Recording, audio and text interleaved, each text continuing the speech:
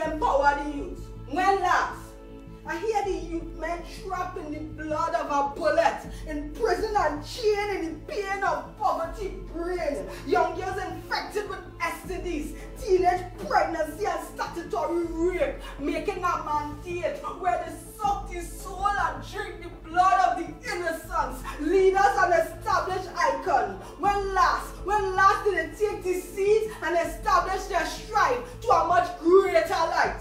We showcase Kishon Walcott when he win gold, but what about the achievements in the ghetto? The normal youth who strive for a greater light, having to take care of an unemployed mother without a father, 6 brothers and sisters, and yet receiving A+ at the age of 13. Where is that highlighted in the big screen?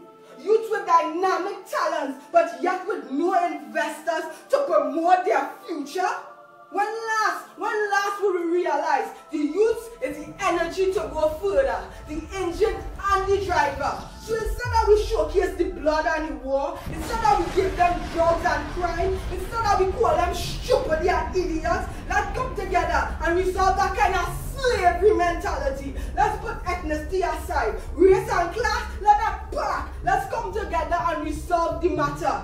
For when last will we truly help the youths, giving them meal mentorship, family support and structure, father coming back home, love and encouragement to the bone. When last will we give the youths that chance, discipline and proper guidance, keeping them focused even when the fire smoke up? When last will we give the youth that chance, and making sure education is their niche, having a holistic approach is their way of life? Youth is not just the present and the future. Youth is the blood and the oil of the soil. You want me to repeat it again?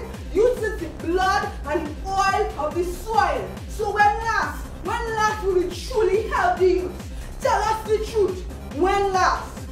Oh, you can't answer. I don't know why these people are just waste my time and waste your people's time and no boy.